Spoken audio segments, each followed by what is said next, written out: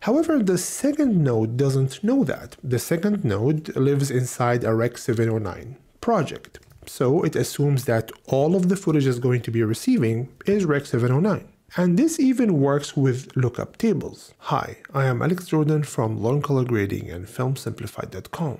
Did you know that there is more to the color space transform effect than simply adding it to a node? Let's not waste time. I'll start by demonstrating the problem. I have this footage here that was shot using Canon Log. Let's convert it to Arri Alexa, for example. So I'll open the effects panel, drag the color transform effect to the node, and the first two parameters asks us for the color space and gamma that were used to film our footage. So Canon Cinema Gamut and Canon Log 3. Notice that the footage now seems like it was corrected. So this is before and this is after. That's because the color transform effect just converted the footage we have into the same gamma and color space of the project, which are simply Rec 709. So the output color space and the output gamma are simply Rec 709 because the Resolve project was set to Rec 709. However, I want to convert this footage to Arri Alexa. I can simply do that by selecting Arri in the next two dropdowns, so the output color space and the output gamma. So for output color space, I'll select Arri Alexa, and for output gamma, I select Arri Log C. And take a look at the footage now, before, after. All what happened now is that we converted the footage from Canon to Arri. Now I'll add another node here and add contrast. So I'll simply go to Color, Nodes, add the serial node, and in the new node, I'll simply increase the contrast. At this point, you always feel like something is wrong with the image at this point. It just doesn't look right. Speaking of Resolve, if you're a beginner and you're interested in learning how to use Resolve, you'll love our free crash course that will teach you the basics of every tab in Resolve. Simply go to FilmSimplified.com and sign up for free.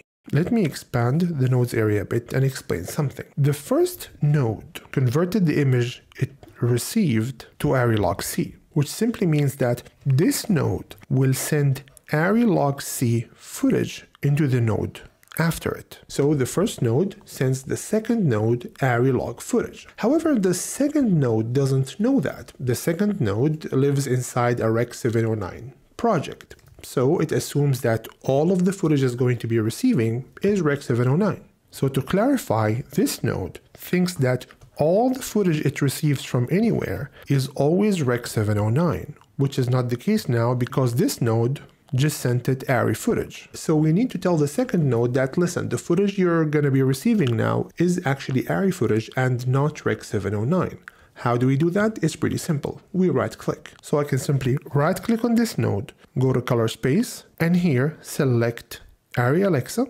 Again, go to Color Space, go to Gamma, and select Arri Log C. And at this point, all of our controls should work as expected. For example, I'll add a new version now, go to the first one, right-click, undo the changes, so use timeline. So now we have no controls here on color space and gamma. So now we have two versions of the same shot. This one, version 2, is mapped properly where this node understands that it's receiving Arri footage. And if we switch to the first version, it doesn't know that. And they both have the same exact contrast controls. And notice the difference in look between the first one, which is not mapped correctly, and the second one. If I add more contrast in the second one, or control the pivot and change the colors, all the changes are mapped correctly to Arri. However, if we go to the first one and add contrast, notice that especially the dark areas of the image do not look very natural. That's because the node is not mapped correctly to the input it's receiving.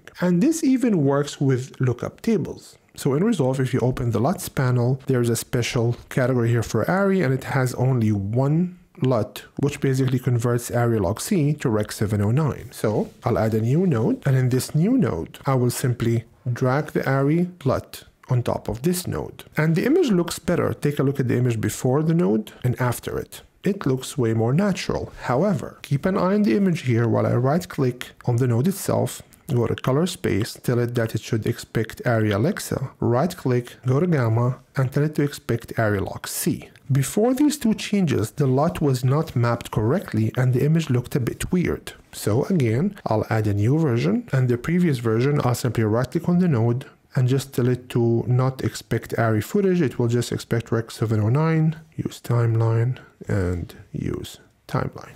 Great. So note now that we have the same LUT added with the same exact settings 2 different times in 2 different versions. Once the node is not expecting ARRI footage, it's simply expecting Rec 709.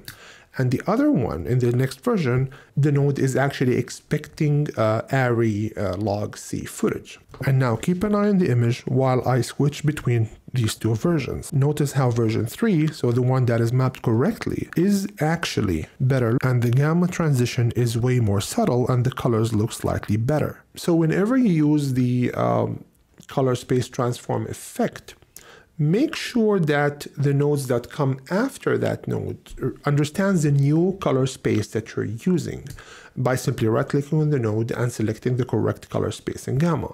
So for example, if in the color space transform you used red, for example, some sort of a red log format, make sure to map the nodes that come after that into the correct format from red so that all the controls will work as expected.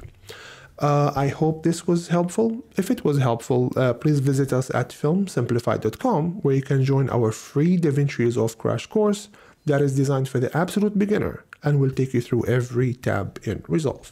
Thank you. Filmsimplified.com.